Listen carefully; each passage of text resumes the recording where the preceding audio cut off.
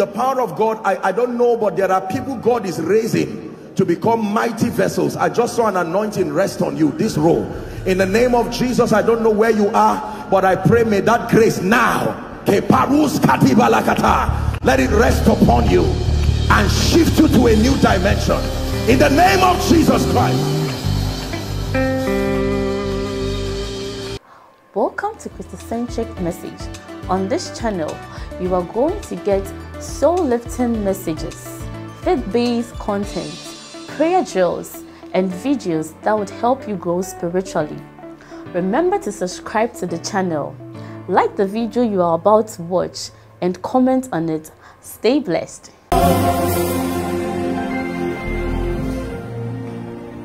Your love is kind. Your love is patient. You fill my heart with so much peace and joy. You're amazing. You're You make my life. You make my life feel brand new.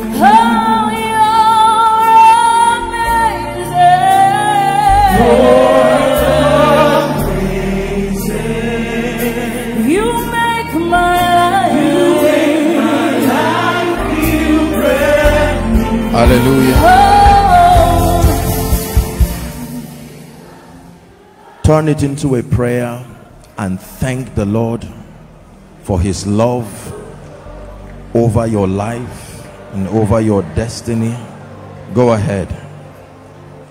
1 minute of heartfelt expression of gratitude over his love.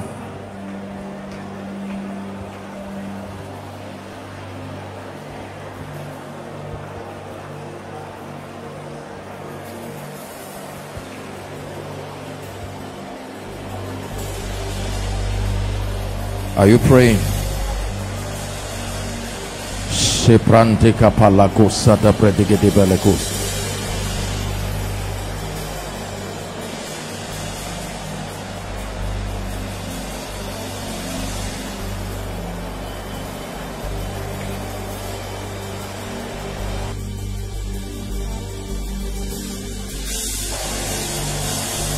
Thank him from the depth of your heart. Let it be from the depth of your heart. Thank you, Jesus. Thank you for life. Thank you for preservation. We give you all the praise. For in Jesus' name we pray. In the mighty name of Jesus we pray. Amen and amen. Let me start tonight by officially saying a happy new year to everyone. Hallelujah. That means everything that wants to fight this year from being happy for you up front, we curse it in the name of Jesus. The Bible says, and whatsoever Adam called it, that was the name thereof. We choose to say it must be a happy new year in the name of Jesus Christ. And then second, to tender my profound apologies for the power outage and to appreciate all who worked to restore the light. I can assure you that we'll work with the facility managers to make sure that this kind of event does not occur again. So please accept my kind apologies. We'll work within the time we have and see that God will do us good tonight in Jesus' name. I'd like you to prophesy to yourself and everybody around you, including every spirit, that this is my year of marvelous light. One more time, declare, say, this is my year. I decree it by the Spirit. It's my year of marvelous light. In every ramification, every area of life, I receive it as a prophetic word from God, and I decree and declare that there must be a performance.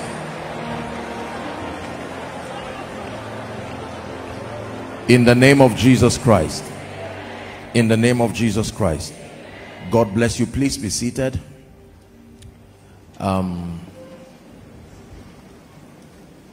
It's our culture as a ministry to dedicate the first service of every year to expand on the prophetic word, and that's what I'll be doing very briefly, but just spare me a few minutes to perform a few functions. By God's grace, I have here with me some of the stickers that we have made. Hallelujah. Praise the name of the Lord. So this is a beautiful one, Experience Koinonia. And there's another one, Jesus Revealed, Jesus Glorified. Then there's another one again, that just a publicity material. Now, whilst you're seated, I think we can do it now. One or more of these will be given to you. Whichever is given to you, just take it. It's free, completely free. It's not hallelujah. Praise God. Amen. Amen. So we save time. Thank you very much. Now please listen. Amen. So that ushers, please walk. You don't have to make noise. There's no quarreling. It will reach you. If it doesn't reach you, just behave yourself. This is the house of God. Praise God. Remember, it's a year of marvelous light, and we have to behave like it is God who is at work in us. Praise God. Hallelujah. And then there are very limited copies, unfortunately. This is our Koinonia Jota. It's beautifully designed. Hallelujah. So this very, very excellently done. And then it has a few powerful quotations here. Let me read 3. Maybe God will use it to speak to someone. Number 1, the first one here says, no matter how gifted you are, you will never go far if you lack character. Hallelujah. Second, the price for all of God is all of you. And then the third here is wisdom is the supernatural ability to use the written and inspired word of God to make accurate decisions and provide solutions to life's problem. You can imagine giving this to your child or writing with this. This is how exercise books should be. Instead of some of these things they write that are not inspiring, a jota. Don't feel bad if that is your business. I'm only inspiring you. Praise the name of the Lord. So I'm not sure how many of these will go around, but maybe we'll just give a few to those who are around. I'm sure that more copies will be made. I just want to officially dedicate them. Everything in this house, including wires, are dedicated. We believe, listen, our philosophy of ministry is that anything without the blessing of God will eventually not bless you. It's not some religious fanaticism. It is for you to understand. So I just want to pray and release this. Now, there's no point idolizing it. This is just an expression of love, number 1, to you. Number 2, it is so that you can maybe put it in your cars, office walls, wherever, doors. You can idolize this and then it will not bless you. But then at the same time, I can tell you the truth that you can believe in the impartation on it and it will work wonders. That is the balance. So don't you think these are just empty stickers, like you pick a sticker on the ground? We'll pray, but I'm just giving a precaution because sometimes members go overboard and they begin to worship and idolize things like this. The Bible says we should not make any graven image. Hallelujah. But at the same time, handkerchiefs and aprons also came out of the bodies of the apostles. So Father, we thank you for the privilege and the wisdom to do this. It's an honor to be able to extend this token of love to your people. And Father, I pray in the name of Jesus that this will be unto your glory, unto your name, and unto your praise, that no flesh will glory in this. We desire that Jesus be revealed and Jesus be glorified. And Father, I pray for our family within this nation and world over, whoever will lay hands on this sticker, Lord, let it truly become for them a conduit of your power, a conduit of your favor, a conduit of your grace, in the name of Jesus. Therefore, we dedicate this with faith in the name of the Father, the Son, and the Holy Spirit. Amen and amen. Thank you. Thank you so much. Praise the Lord. Are you ready for the word? Speak to me, O God, by the power of your Spirit. Is someone praying? Speak to me by the power of your Spirit.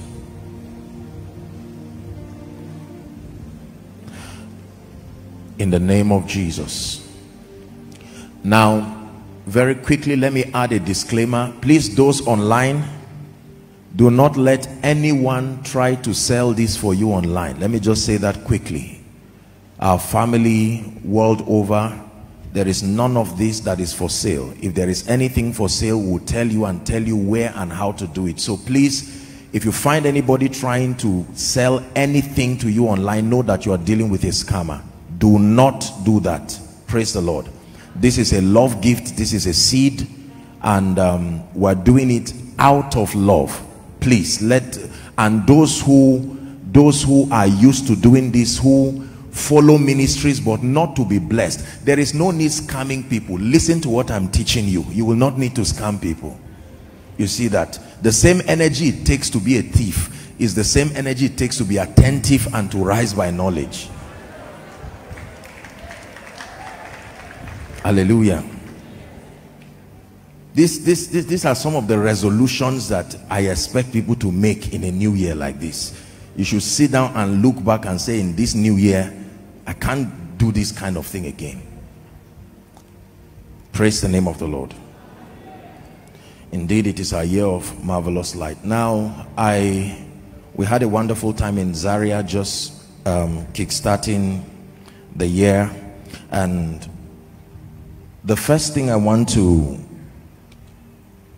communicate tonight very quickly before we just look at a few things and pray is the idea of prophetic words. You would realize that when it has to do with yearly prophetic words, we have different views across the body of Christ. There are people who generally believe that prophetic words are not needed. In fact, others may stretch it to believe that is absolute nonsense. And based on how they explain it, they might be very right and correct from their perspective. But then I wrote something down here. I read it on Friday, and I want to read it here. I want you to listen very carefully. I wrote here that yearly prophetic words can become a mere ritual that has no life and no power in it. That it is true, a possibility exists that prophetic words year in, year out can become a mere ritual, just a church or a denominational ritual that does not have any life or power in it.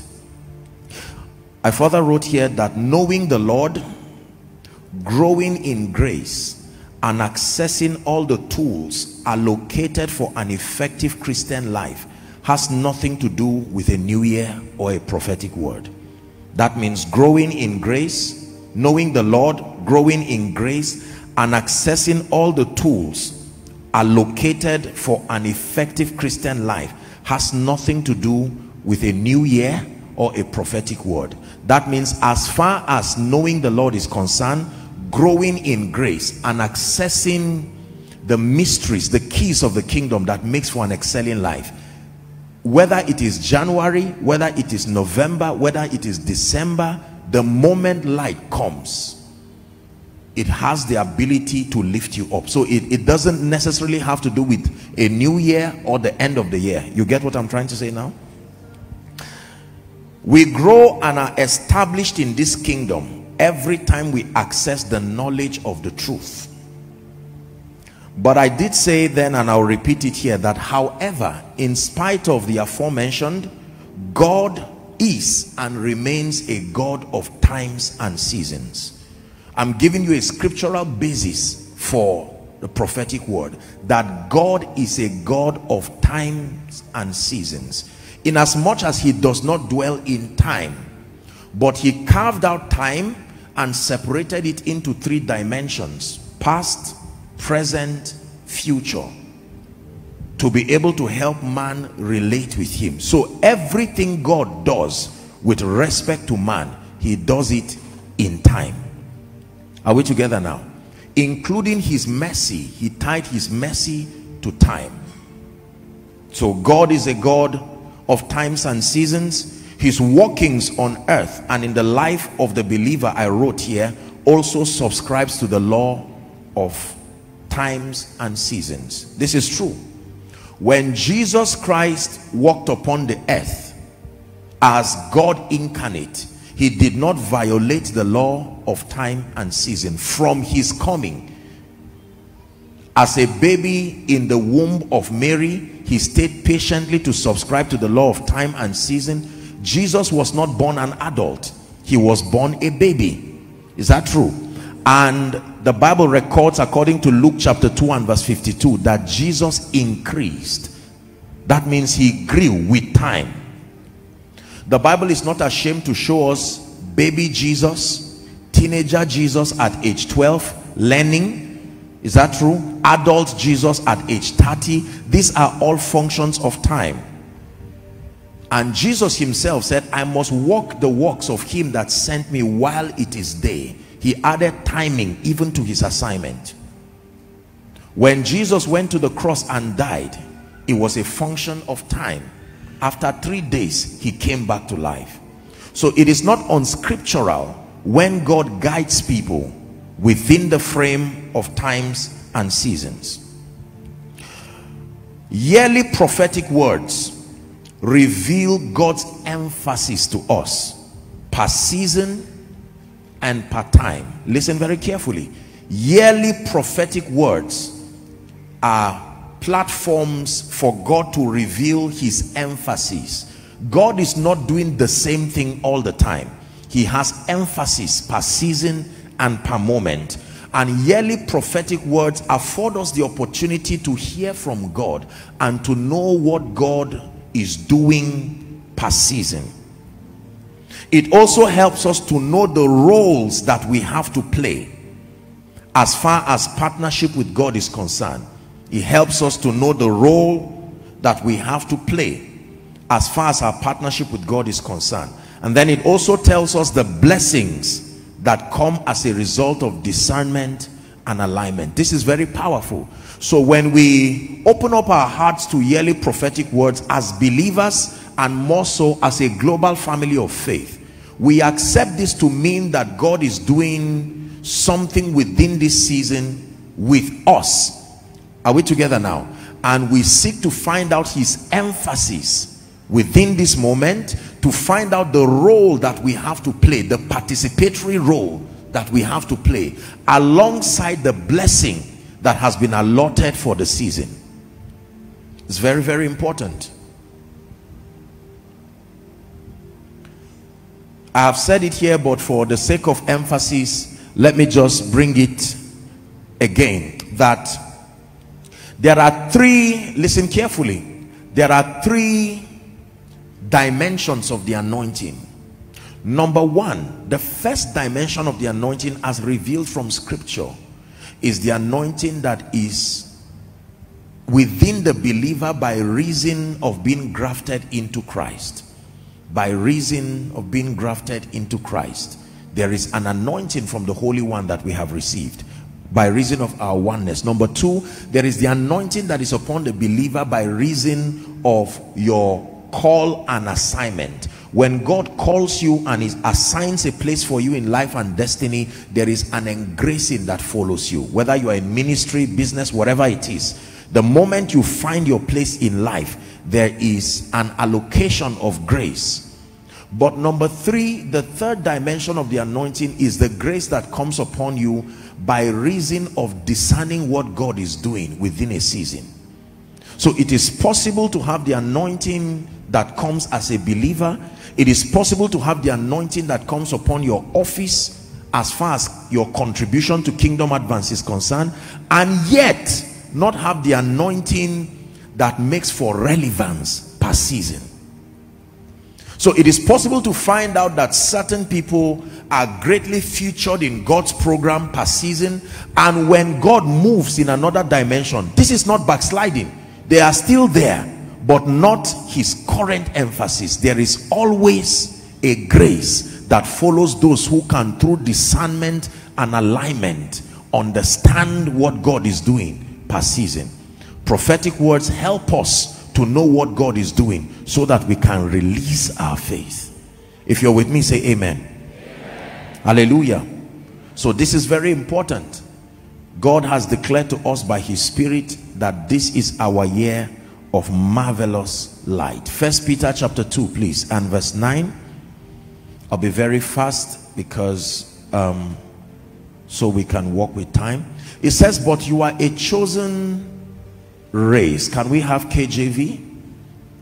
You are a chosen generation, it says, a royal priesthood, and holy nation, a peculiar people. He's describing a kind of people now, that you should show forth the praises of him who hath called you out of darkness into his marvelous light.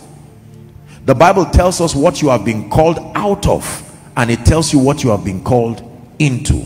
It says you have been called out of darkness into his marvelous light. That means it is the marvelous light that actually makes you a chosen generation, a royal priesthood, a holy nation, a peculiar kind of people, that the prophets before now desire to walk in certain levels of truth but were not granted, and that God reserved this body of truth that he calls marvelous light.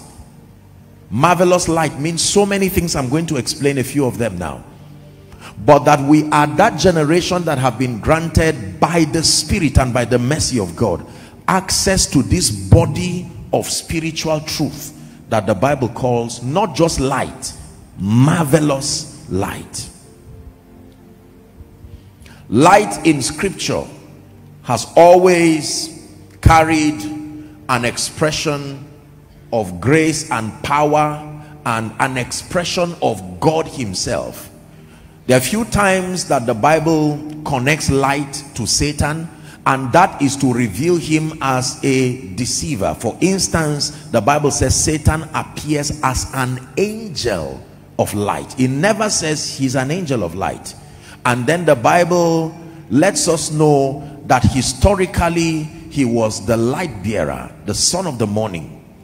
He was the custodian of the mysteries of the kingdom. This was his assignment before pride and treason brought him, and he was judged to become what he is today, Satan and all of that. The Bible tells us there's no point going into it, and the Bible is not also afraid to let us know that when God made him, Satan, the light bearer, it was him who was allocated to Eden, the garden of God. Hallelujah. And many things happened, and he was driven out and all of that. Then man came, and the remaining is history. But it's important for us to know that light in scripture has always carried a positive connotation. Light is usually not used for anything negative. We're going to look at a few of them so that we really understand the implication of being custodians of marvelous light. Are you ready now? Number one, light according to scripture represents insight and illumination. Insight and illumination. Light according to scripture represents insight and illumination in through the truth of God's word. Every time light is used in scripture, it is used to express insight. It is used to express illumination.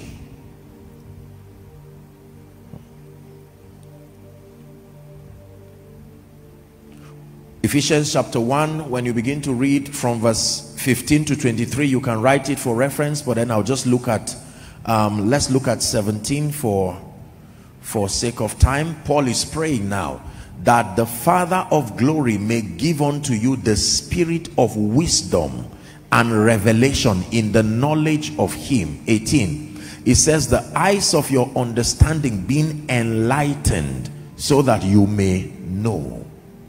When the Bible talks about light and even marvelous light, it means supernatural and unusual access to illumination and insight. Please say amen. Amen. Knowledge is very important in this kingdom. This is a kingdom where dominion happens at the instance of light and knowledge. Hosea chapter 4 and verse 6. The Bible speaking says, my people are destroyed for the lack of knowledge. Because thou hast rejected knowledge, I will also reject thee. Psalms 82 and verse 5. They know not, neither will they understand. They walk on in darkness. All the foundations of the earth are out of course. Verse 6 says, I have said, ye are gods. Pay attention now. And all of you are children of the Most High. It says, but you shall die like mere men and fall like one of the princes. Why? Because they know not, neither will they understand. Knowing what God has done for you in Christ is not enough. You must know what it takes to make that become a reality in your life. Knowing what God has done for you in Christ is not enough. You must know what it takes to make that revelation true in your life. There are so many frustrated Christians who continue to jump and say, God has done this, the Bible says this, and they are right, but they are not complete. Because the goal is not just awareness, it must become manifest in your life. The Bible says the word became flesh and dwelt among us, and we beheld his glory. So when God says it is our year of marvelous light, it means by his spirit he is going to be granting us access to high level insight and spiritual illumination. That means he will open up to us by his spirit the deep things as far as the knowledge of the ways of God is concerned. And when you find knowledge, then you are already on course for a victorious life. Hallelujah. Praise the name of the Lord. Number 2, very quickly. Marvelous light means also that God is going to be granting us understanding. There is a difference between knowledge and understanding. Knowledge just means the awareness, the information that brings to you the awareness of a possibility. It does not necessarily mean that it must become your experience. The awareness of a factor, a possibility, whatever it is called knowledge. That means if I'm aware that I need a mic to amplify my voice, that is knowledge. It does not mean I will have it, and it does not mean I can use it. Are we together now? Understanding is the next level. Understanding is such a powerful miracle. You know, when you read the Bible, theologians omit miracles like the miracle of understanding. They don't add it to the miracles of Jesus. Most times when you read the Bible and see the miracles of Jesus, you will see the opening of the blind eye, multiplying of bread, but you don't see them add understanding. But let me tell you, understanding is a powerful miracle. Then open he their understanding, that they might understand scripture.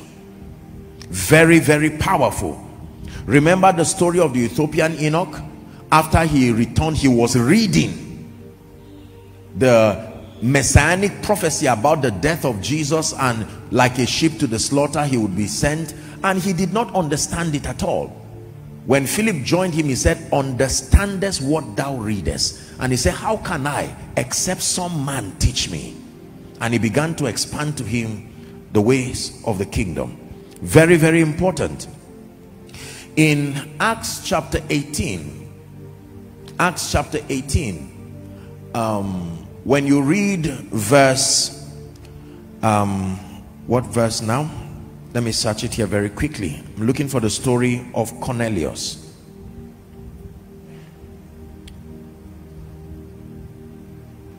Acts chapter 18 from verse 24. Apollos, I meant to say. The Bible says a certain Jew named Apollos, born at Alexandria. Follow carefully. He says he's an eloquent man, mighty in scripture. He came to Ephesus. Next verse. He says this man was instructed in the way of the Lord, being fervent in spirit. What a description. He spake and taught diligently the things of the Lord. But the Bible says, knowing only the baptism of John.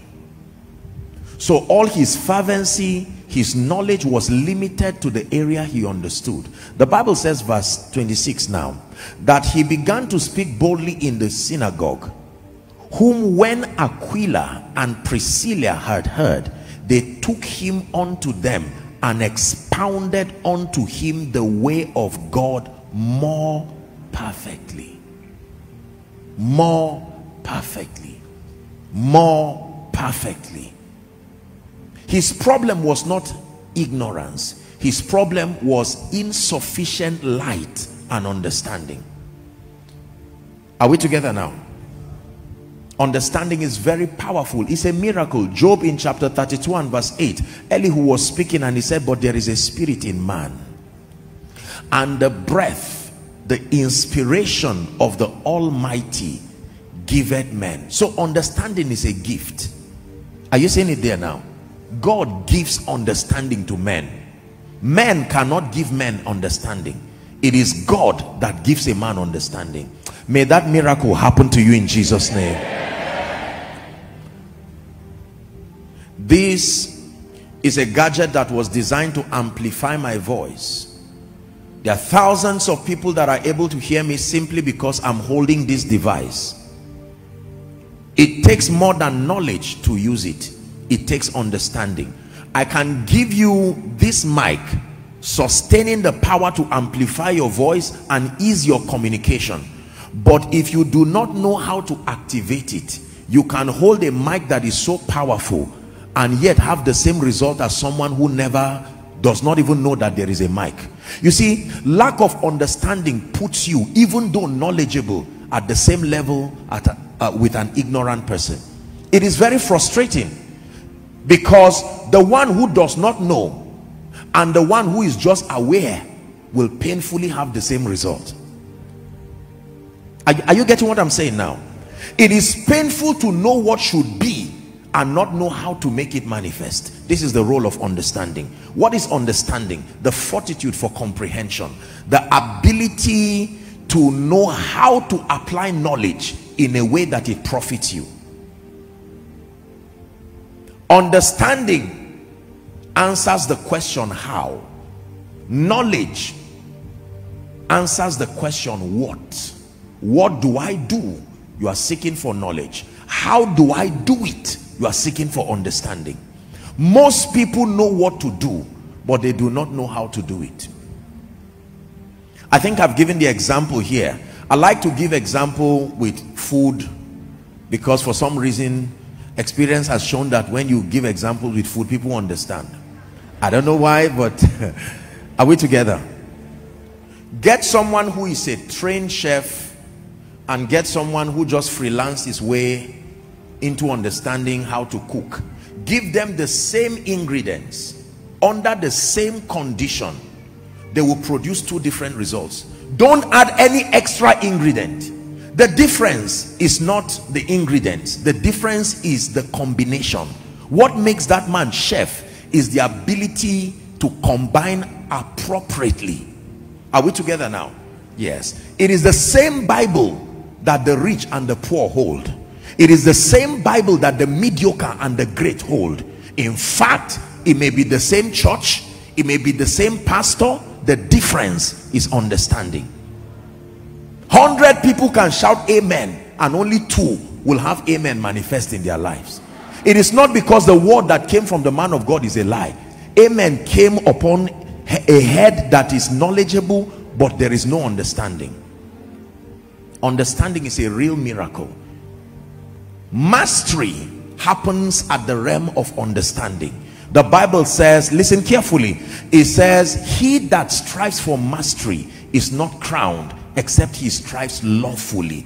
It is my prayer that this year God will take us away from guessing, just guessing what you think is the way, and you can stand with confidence to say, by the privilege of God's mercy, I understand how this happens.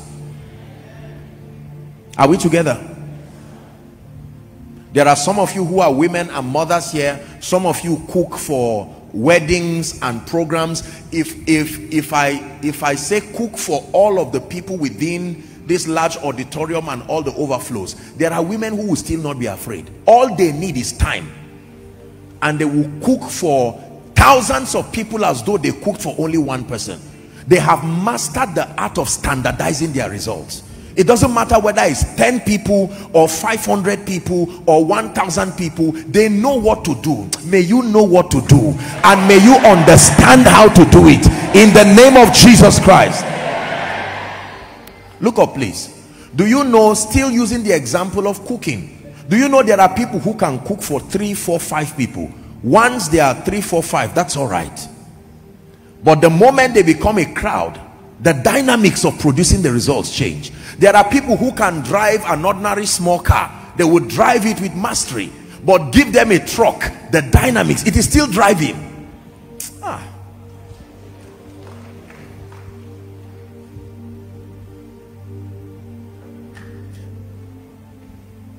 When God gives you 100 members, there is a way to pastor 100 members.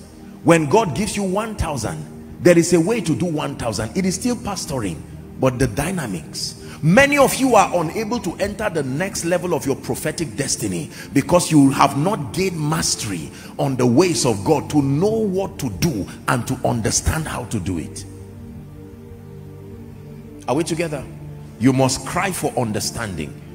So marvelous light means access to information, knowledge. Marvelous light also means understanding.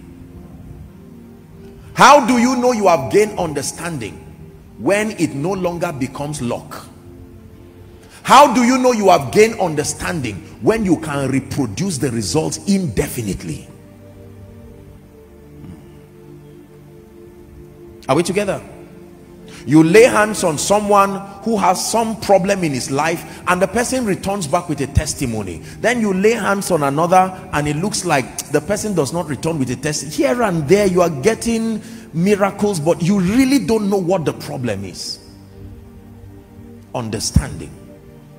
Understanding. Number 3, very quickly. Marvelous light also means access to supernatural direction. Say amen. Amen. Direction is very, very powerful. Direction is very powerful. Psalms 119 verse 105. Psalms 119 verse 105. Thy word is a lamp unto my feet, and it is a light unto my path. You've heard this example, and I've given it myself, that I was talking about this on Friday also. No matter how excellent and how expensive a car is, the moment it is night and it is pitch darkness, the most important factor as far as visibility is concerned is not the color of the car, it's not the brand and the make of the car, it is the level, the headlamp, is that true, and the light that comes from it. You can have a Rolls Royce, you can have whatever, you know, top brands of cars, and if for any reason it does not have light, or you don't know how to put it on, you will sit and be frustrated in a car that, even if it is $1 million, you will be frustrated there. And there are some of this, with all due respect, there are some of these are precious people who do town service and community service, you can see them in a gulf, but they can add, there's something they do to it to increase the light. That's not how it came, but they can add to the light. And in the night you will see a car that does not look like anything to write home about, but it will have the kind of light of a trailer.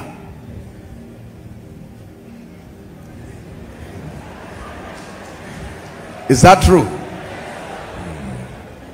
So men may laugh at you, let night come. You may look small, but the factor that determines advancement, anybody can laugh when it is day, but when the night comes,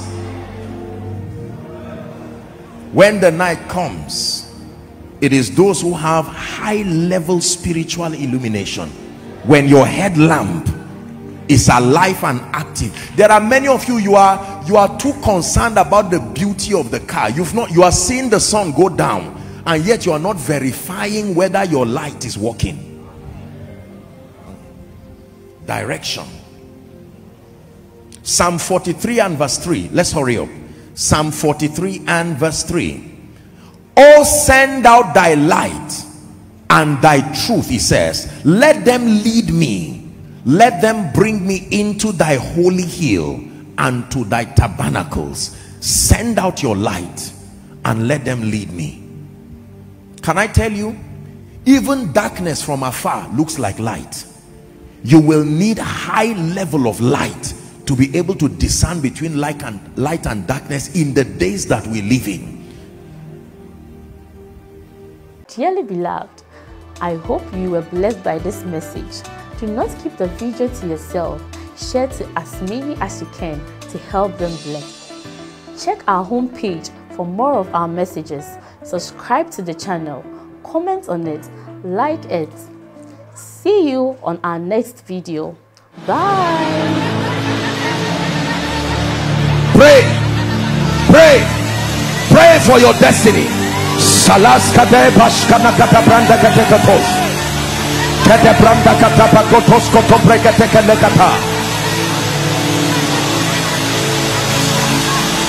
The phase of development. Lord, grant me the discipline